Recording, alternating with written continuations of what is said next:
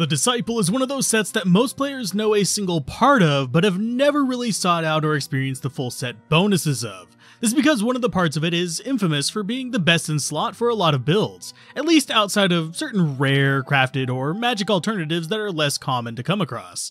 And I'm wagering most of you can guess what that part is by its lovely shade of blue. That's right, it's Laying of Hands. This is often used thanks to its increased attack speed, since it can easily help you reach breakpoints, as well as the 350% enhanced damage to demons perk, which speeds up your ability to kill demon class enemies, which includes, but is not limited to, every act boss in the game. In addition to that, it does also pack some really nice boosts to fire resist, as well as casting Holy Bolt on striking, which may not do a lot of damage, but it does become a little more useful for this pair of gloves in 2.4.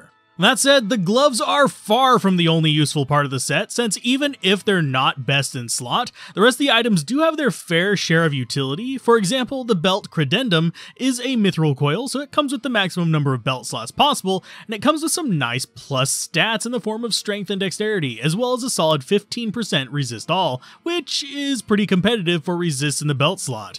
While it won't beat out more specialized uses, there are a handful of builds where I do use this over other choices due to capping out my other necessary perks elsewhere and needing to round off the resist a bit, and the belt is a good slot. Getting into a bit of the more mediocre slots, we have Rite of Passage, the Demon Hide boots, which are fairly basic with faster run walk, a variable stamina boost, and some half freeze duration on there. Sadly, like the rest of the set, they don't get partial set bonuses unless you count the global bonuses, so these tend to be completely ignored unless you plan on running the full set. Even giving minor partial bonuses could definitely offset this a bit, but as of 2.4, they're still generally a pass. In the same boat is the armor, Dark Adherent, which does have an okay defense boost, gotta give it that, and it can go up to plus 415 defense at its peak. Since it's already an elite armor, this means that it doesn't have to worry about the percent increases, so that's okay in this case. As far as the rest of its stats, the Nova when struck is cute, but low level. The poison damage is similarly non-impactful, though it does come with a bit of fire resist to stack on top of the fire resist already provided by the gloves.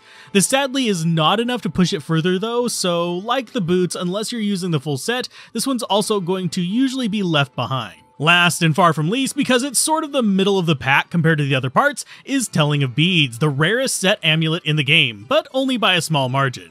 Yes, it is even more rare than Tal Rasha's, though the why behind this is a whole video topic in and of itself. As far as the stats of this rare amulet go, it's plus 1 all skills, 18% cold resist, and a little bit of retaliatory damage. It also has a fairly varied amount of poison resist ranging from 35 to 50%, so basically it's an okay level 30 requirement dual resist plus skills amulet, which puts it somewhere between Eye of Etlik and a mediocre rare amulet for your class. So not bad or godly, it's just good for its level, but unfortunately it is harder to find than something better. Now, as far as the full set bonuses, it's another situation of not bad, but not godly. Basically, it comes in with plus 2 to all skills, some strength and mana, as well as 50% resist all.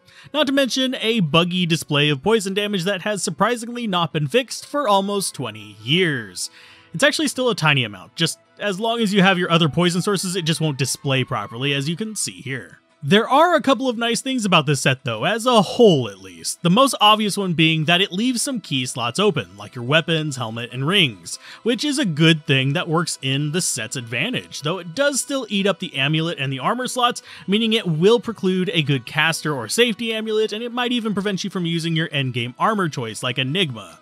The other nice thing is actually the way its plus skills work. Since they are plus all skills, they will actually impact O skill items, such as Call to Arms, unlike the class-specific plus skills like those on crafted and rare amulets we mentioned earlier. So it can be a good stopgap for pre-buffing while you're working your way up to Enigma, that is, if you're lucky enough to find all the elite parts of this almost entirely elite item set. I say almost, since the boots are the only part that is not elite or jewelry. As far as upgrading those boots, just don't do it. Trust me, you won't have a happy time with it, since it will add so little utility and they are almost never used outside of the set itself. So do you think the Disciple is a good mid-tier set, or does it just not pass the cut? And what would you do to make it worth finding all the elite tier set items, or the rarest set amulet in the game?